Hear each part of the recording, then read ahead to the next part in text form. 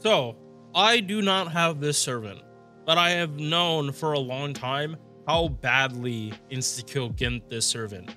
I didn't realize how badly it gimped Nitocris Assassin. I didn't realize how cracked her MP gain actually is. Because she is able to loop 333 berserkers and refund 100% of her MP. Now that her MP buff went through, and she does not insta-kill first. Hopefully, Nitocris Assassin, it's the last servant that has issues like this. I think, actually no, I think Aris is unfortunately still dealing with this issue. But my god, she got a glow up. Like, both her and Iskander just oof. Now she's not gonna beat out Valks. I don't, like, in terms of refund, I don't think so. But this is now a servant that's worthy of bringing out of second archive and actively using to farm, because like, I was thoroughly impressed with what she could do just with double Castoria. So let's get started.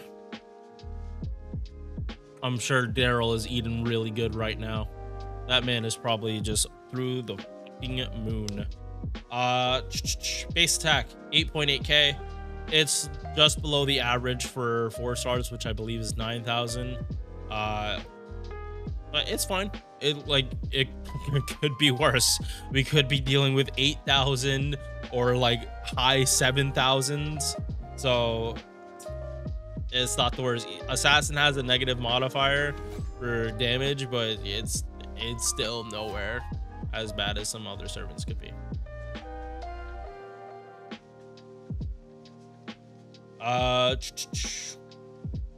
Right, is damage, not attack. Base damage multiplier. Yeah, so HP, it's lower. No, actually, it's not that bad. It's not high, but it's not like super low HP. MP charge 0.78%. This number for me is deceptive. It says 0.78, but thing is, when she's doing farming, she has plus 90% MP gain because of her own kit, and then just double Castoria. So she makes other 3-hit arts farmers look bad. She does. And it's so wild that she couldn't farm before, and now she just makes them all look bad. Like, in comparison for like what buff she has versus what they have had. Deck. Weak hit counts, not gonna lie. These aren't her face cards are not good. 3-hit quick cards with a 25% star gen, they're decent, they're not good. They're probably not critting on the arts cards either, so they're just there to either get some gain back or help with arch chains. But good luck. Like, they honestly, these don't even have to be that good. They don't have to be good. They don't have to crit. Because honestly, unless you're fighting 2 enemies, you're probably not lacking that much in gain. Not from what I saw. First skill, 30% defense, another 30% defense for that turn, and then debuff resistance. So 60% for 1 turn, 30 for the rest, and solid debuff resistance. This is morph with just a different name. Second skill, taunt for 1 turn, taunt for 1 turn of 300%, reduces damage taken for 3 attacks for 5 turns. With her new MP, this is the same thing as Saika Magoichi. How there is something in their kit that makes people want to attack them, and there's a way to, but unlike Saika, Nitocris has a way to force people to attack her. So this is basically her battery skill. If the enemy but it's only gonna work in CQs. It's only gonna work when she does not kill whoever she MPs.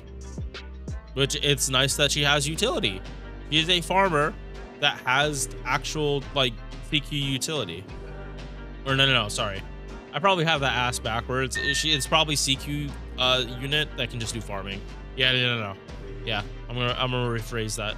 She's a CQ unit that's actually really good at farming.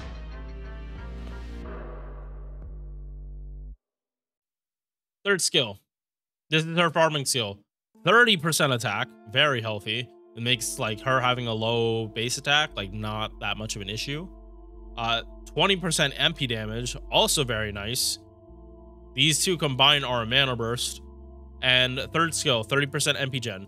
If you're gonna level any skill that Nitocris has at all, it's the third skill. The other two, like for farming, do not matter at all. They're not gonna do anything. These two are only for if you're actually fighting someone that's gonna hit you back. But all these really good numbers. Yeah, as an art servant, you have an overabundance of arts buffs. You don't get MP damage except from Oberon or Tamamo, and most cases these days you aren't. No, Tamamo's seeing a comeback now because of the skill cooldown. She's seeing a comeback, but it's only if the DPS has skill cooldown in their kit too, aka Summer Buki, like she needed a buff. Passives, just two, 10% star gen and divinity for a little extra damage.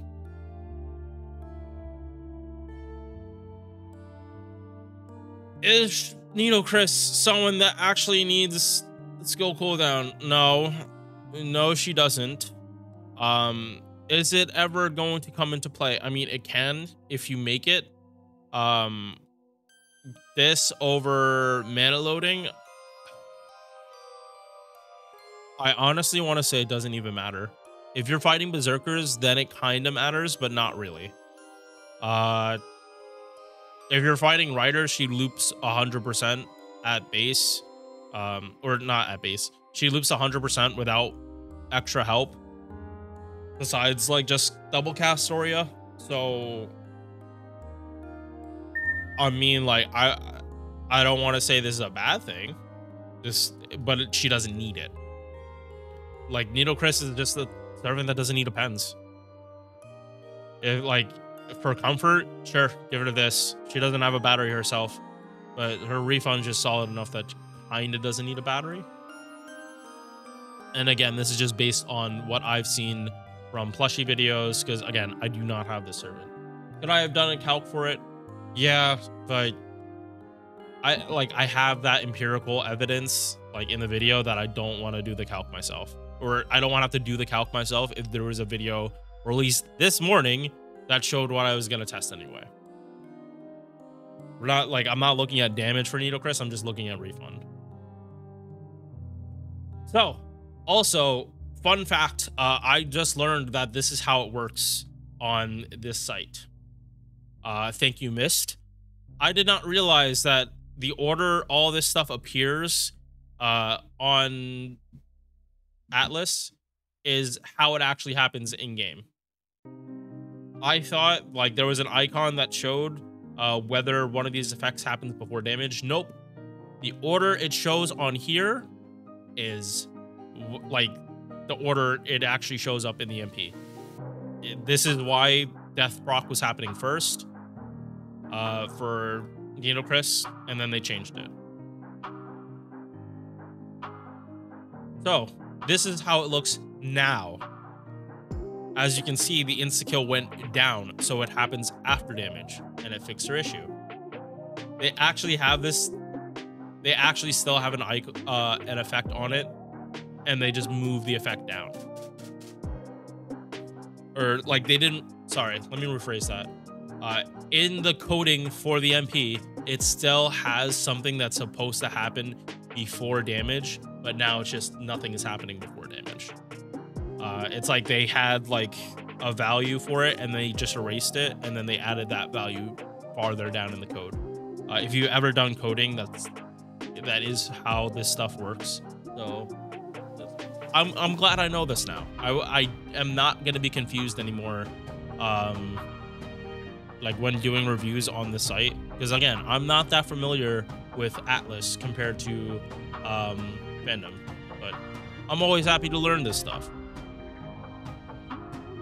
And then like all the rest of this makes so much more sense. Defense down happens after damage. His damage is up here. Skill seal on all enemies. I want to talk about this specifically, and now we can go back over here. Skill seal for 1 turn. Why is this important that Nitocris has? When an enemy is skill sealed, all they can do is just basic attack, and she taunts, and she damage cuts, and super high defense. The turn you pop this, Nitocris is not gonna take any damage, and she's just gonna get a flat out battery of however high. The more hits the enemy has, the bigger a battery this is. If it's someone like Vitra, who has so many hits on their attack, and I'm bringing up Vitra because of the Storm Pod node, it's a lot. It's a lot. And unfortunately, she doesn't have 4%. She only has 3. If she had 4, oof. It would be even more helpful.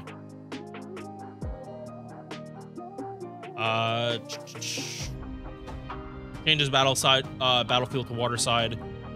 Again, I didn't know why she got this. Then I saw her MP animation, and then it makes sense.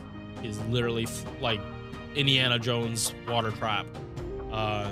It was nice to see.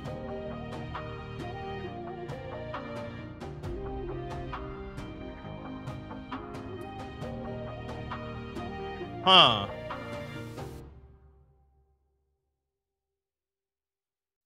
I haven't seen this note before. Waterside battlefield can't be removed because it's attached to the field itself, not servants. Is this actually, is this something that pops up? Does Ozzy say this too, or is it unique to Nitocris?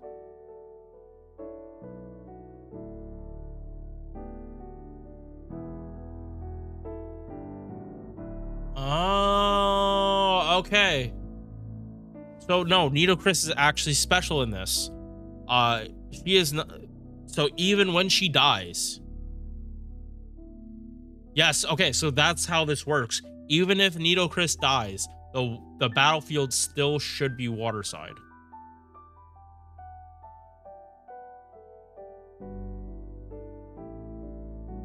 That's how this is phrasing it.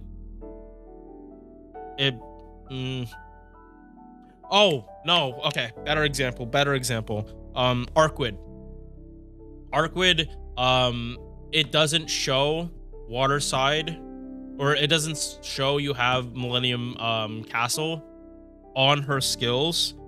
It shows it in the top right, that countdown. So even if Arcwood got buff removed, the battlefield wouldn't be changing. You'd still be in the Millennium Castle battlefield. Yeah, I think that's how this is phrasing. It's not that if Nitocris dies, it's a water side. It's just that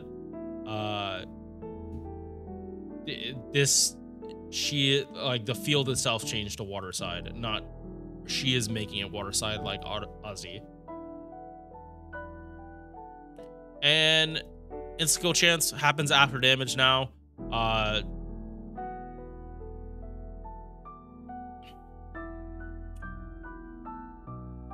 80% chance.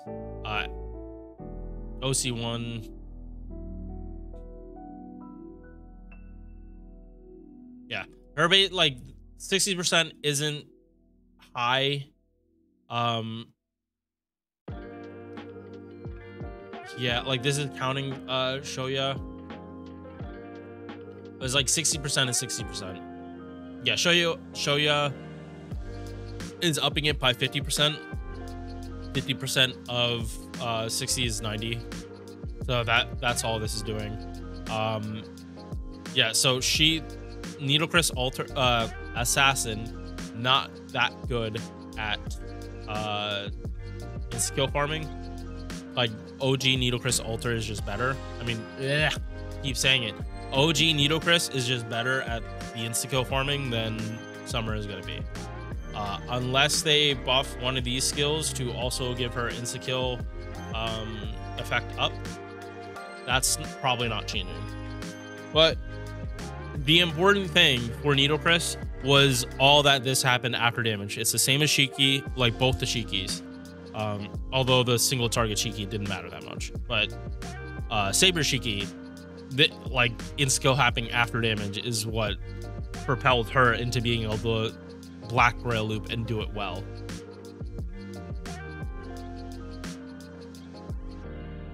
Matt's to level. He needs lamps. Thankfully, she only needs the one skill leveled right now. So 6 roots and 12 lamps. That it's something you could do in a day. Do I advise you doing it in a day? No. If you just have the extra mats lying around, just use it on her. Like I do like that she's a very cost-effective unit to level. Like you only needing one skill for her to do like literally all her farming. It's nice. Bonsi, 10% arts up, 10% MP gen while she's on the field. Again, like this was a spit in the fucking face when she first came out. Now it is like this is a good Bonsi for her because she's actually able to do arts farming. And then just with like if this ever became a passive, now she can definitely loop 333 berserkers and loop 100%. It is guaranteed because I saw she was looping like 90, 93. And that's Nitocris. Yeah, this is not a serpent I'm gonna like try dodging now. Like her and a Skander. Like if I have a chance to get them, I will get them. But that's gonna be on my main account, not JP. Just because again, JP, it's kind of at the point where NA is getting the same units that I started the account with. So I know it's still 2 years out, but my main JP account is not my main. Even though I call it my main JP, it's still an alt account. NA is the main. So me going for like fun servants on JP just doesn't make sense. I'd rather just wait and have them on the main account where I definitely have everything to make them shine however I need them to. I'm happy with today's buffs. People were saying a whole lot of shit for 9th anniversary at the start. I always count servant buffs as part of the anniversary.